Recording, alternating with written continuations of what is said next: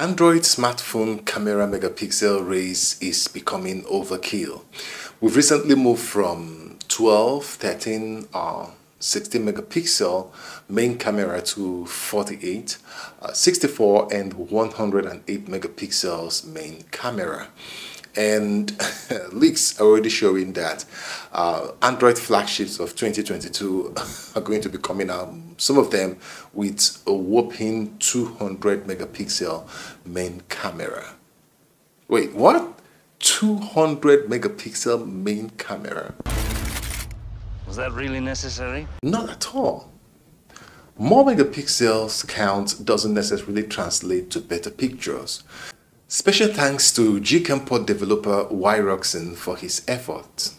I will use his full 64MP Gcam Enabler to showcase where megapixel really counts.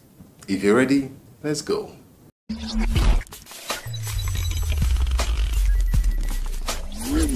Okay, welcome back. Before we go into that critical situation where megapixel is very important, do more megapixel mean better pictures? Honestly, the answer is not a straight yes or no.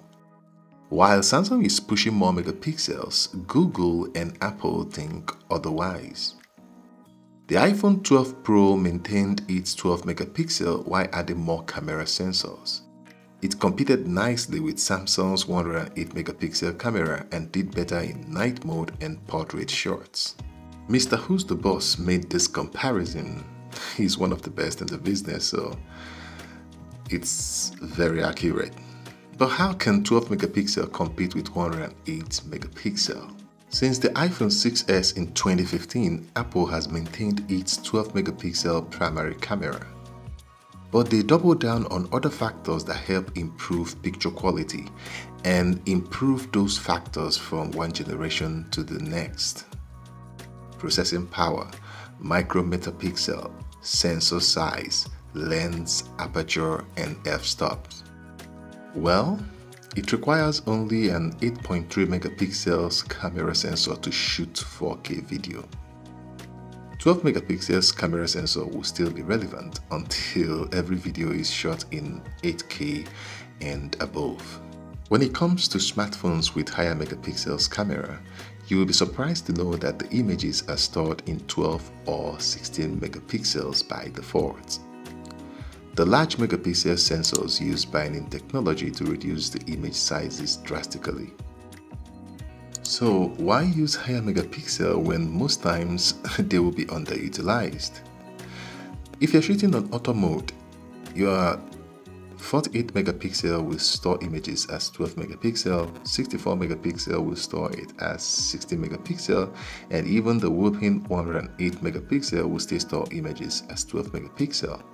Now we're going to utilize the full power of a 64 megapixel camera and see how large the images it can produce. With the 64MP enabler already installed in this phone, the Wyroczen Gcam will show if the phone is in beamed mode. And then if you click on that, you see a little button that will show you when the camera is full. You click on it to switch. Now it's come back to beamed. Beamed is actually the default or auto. But now we're going to go into the setting and then we're going to turn on some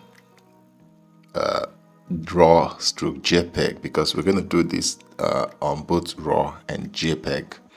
So let's start with the JPEG now. We're going to shoot now on beamed and we're going to switch to full megapixel 64MP mode. As you can see right now, the display, the preview is really shaking because it takes a lot of processing power to utilize the full power of the camera. So if you scroll up right now, so this is the 64MP mode on JPEG is 15 MB and actually that is compressed. So let's move again now to the beamed one, which is the auto, and then it is 16 megapixel 16.1 and it is JPEG and it's also compressed. That's 4.4 MB. So let's zoom into this one now. You can see how far we can go on the 60 megapixel, and then let's go back again and then check the one of the 64 megapixel. So now the difference right now is that, as you can see, we can get more details more than the 16 megapixel, and this is where megapixels becomes very important. But we can even do more when we go in and check out the raw mode. So let's go to the setting, and then we're going to go to where the raw file is. We're going to go in and then view the raw folder.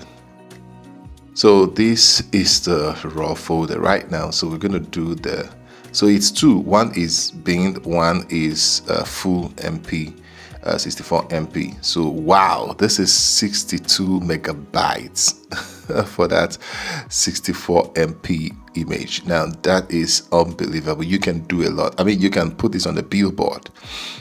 So that's the other one. Also is on bind and auto mode. It's about 15 MB, and then it's 60 megapixel image.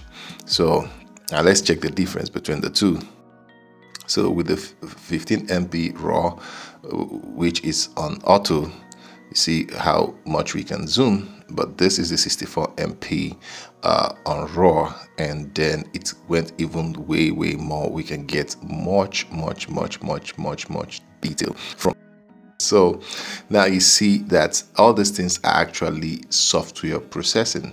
Now, thanks to Gcam and thanks to developer Wyroczen for bringing this, now we can enjoy the full power of a 64 MP camera on the Realme X2.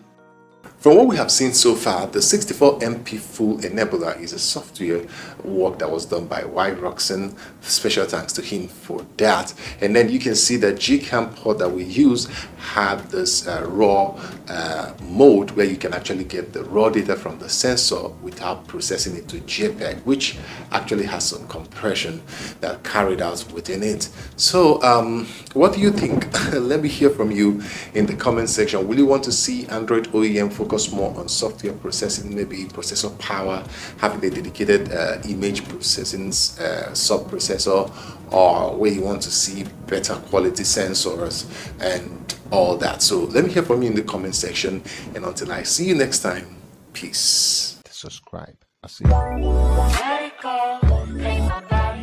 you.